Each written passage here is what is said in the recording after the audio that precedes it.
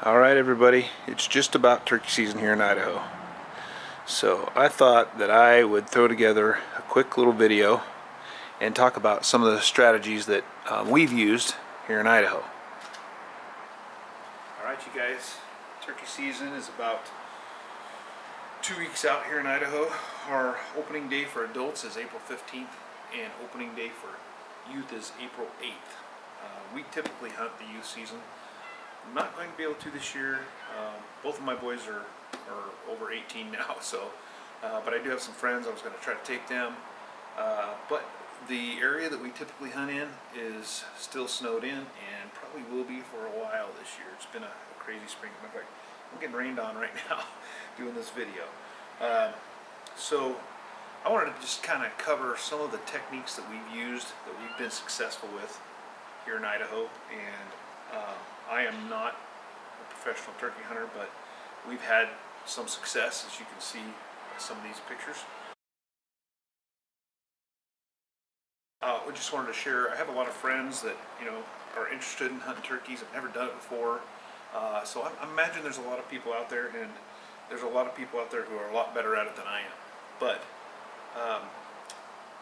one of the things that we like to do, this is probably how we've been most successful. I call it the single hen decoy. So it's a single hen technique, and we're using one hen decoy. It's been pretty successful.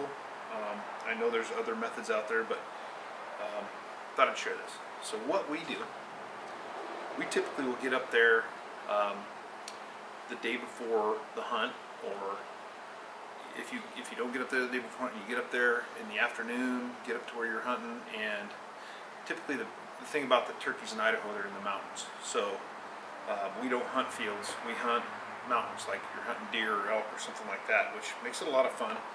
Makes you have to put some work into.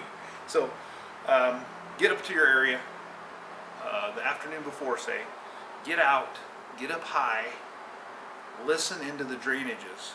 When you hear the turkeys in the evening, find them with your binoculars, watch them, find out where they roost, mark it. The next morning, get up before daylight, you go in, you try to get as close to the roost as you can without going right in under them, because in the dark they'll see you, you'll spook them. So you want to get maybe 100 yards, maybe closer than 100. If you can get to 80 yards from the roost, and get a decoy, a hen decoy, and set it out there. And get back, get your place to hide, get your shooter ready, and as the sun starts coming up, they'll start gobbling in the tree. The other thing that happens, typically, they will have hens with them. And so we have the one hen decoy out, the sun starts coming up, gobblers start gobbling. What I do is when the hen starts making noise, I copy her. So if the hen cackles a couple times, I try to imitate the exact same call. We've had success with this. So if you're a turkey hunter and you're telling me I'm full of it, then that's okay. We've had success with this, and we've had quite a bit of success. So copy that hen. One particular tom my buddy Steve shot, his very first tom, probably one of the biggest we've ever shot. The tom stayed in the tree for well over an hour after sunrise. The hen and some smaller toms had flown down, and I just kept copying the hen that was on the ground down from that tom, and eventually she flew back to the tree.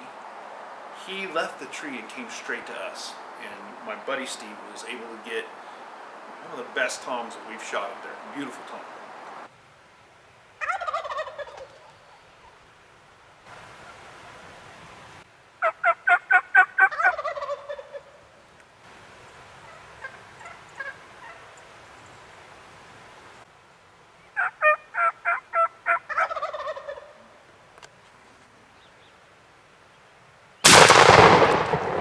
Got it. So that's my favorite technique. Getting in there early. If you know where they're roosted, get in, if the thing about turkeys is they're going to fly out of the tree when they come out of the roost, and if they're roosted on a mountainside, they're going to fly straight across if they can. And typically, if they're not bothered or there's nothing that scares them, they're going to fly back to the same place that they flew up from, or very close. So if you know where that is and you can get fairly close to that with a hen decoy and get set up and wait for them to start gobbling and give them a little bit of hen call and wait for that hen. When that hen starts calling, just start calling like crazy, just like the hen. Copy her. And that has worked really good for us here in Idaho. And so the other thing is that I've been figuring out the last few years, and I've always gone opening day. We always do pretty good. We get a couple turkeys. But last year I went later in the season, and I found out that last year when I went, the toms were a little more responsive later in the season. And from listening to some people that know what they're talking about, I guess, and figuring things out, once the hens start nesting up, those toms go looking for new hens. And if you're out there and you put that hen out and make that call, chances are you're going to call them in. And we had several come in last year. We had 2 videos last year, one of my solo hunt later in the season, and then my father-in-law, even like May 15th, I think is when he shot his. So, you know, if you can't make it out first of the season, that's fine. Go out a little bit later and find those toms that have separated from the hens that are nesting. They're out looking for new hens. So you've got a really good chance of getting them to come in. The other thing is, that kind of goes hand in hand with that, or that is comparable to that, is during the season at any time, in the mornings a lot of times they're all roosted. They all fly down together. There'll be a tom or 2 toms and several hens, and they're all together feeding. Well, eventually in the midday, some of the hens will go off and nest up. Midday sometimes can be one of the best times to hunt turkey. I like to get in on the roost if I can. If not, we've been, 2 in the afternoon, just cruising around on the road, calling a little bit, and hit 2 toms gobbling. And one time in particular, 2 toms gobbling. We dropped down, put the single hen decoy up, called the one tom right to us, and I shot it. It was one of them that I shot. It was an awesome experience. My son Braden got a good video of it.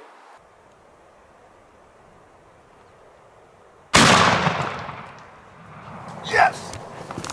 Anyway, so midday sometimes can be the best turkey hunting there is. And then later in the season as well. I've had a lot of people ask me that have not hunted much about shotgun setups and chokes. And, some people that want to hunt turkey, they don't know much about it, So the difference in chokes in a shotgun is this. A full choke will give you a tighter pattern so that your shot will reach out there further. So on a turkey hunt, you want to use either what's called a turkey choke, which they make them specifically for your gun, depending on what gun you have, if you have an interchangeable choke. If you don't have that, use your full choke. 4 to BB shot is good. They make special turkey loads. Go check those out. There's a bunch of different combinations of BBs and things like that. But typically you want a little bit bigger BB. You want your shotgun set at full choke. We've killed a lot of turkeys with a 20 gauge. Little short 20 gauge works perfect at a closer distance. Your 12 gauge with the full choke, sometimes you can reach out there. Or if you have that tight turkey choke on there, you can reach out a little further. But the difference is you have, now I'm kind of old school, I've been hunting with shotguns a long time. We had started with interchangeable chokes when I was a kid, and it was improved cylinder, modified, and full choke. Basically, improved cylinder was a nice wide pattern at a closer distance, and then modified, the pattern closes down a little bit, and then full choke is your tightest pattern. Now those old shotguns, just on the side note here, you cannot use a full choke with steel shot. So be careful what you're doing. There's a lot of steel shot out there for waterfowl. if you steal shot to hunt turkey and you shoot it through an old full choke, you're going to have a problem. I don't think the steel will go through the turkey choke either, the turkey chokes, because it just tightens up and it doesn't compress, and it causes problems in the barrels of your shotgun. So it's best to use a copper plated shotgun shell for turkey. Buy the turkey rounds if you can get them, and shoot your full choke or your turkey choke. So I mean, I hope that helps. I'm not an expert on any of this stuff, but I know there's a lot of people out there who've never done it before, want to try it. Get out there, because turkey hunting in the spring it's a blast. I know a lot of people who are like, I don't want to turkey hunt, but once they do it, it's fun. They have a ton of fun, and they call them the bulls of spring because it's a lot like hunting elk on a smaller scale, way smaller scale. But calling them in, it can get your heart pumping and get you going. Get out there, take a kid. Turkey hunting is an excellent place to introduce kids to hunting. Take a 10, 11, 12-year-old out. Maybe you're both learning together, father and son, father and daughter, mother son, mother daughter. I don't know, but take them out. That's a great way to spend time. And my dad did it with me. My dad took me deer hunting, elk hunting, fishing, duck hunting. We duck hunted so much. And then started turkey hunting later, because Idaho hasn't had turkeys, my whole life. So anyway, get out there and enjoy the outdoors, and hopefully this video helps you guys out. If you like it, you like my videos, please get on there, subscribe, like my videos, leave a comment, tell me hi, I'll say hi back, and hope to see you out there in the field someday.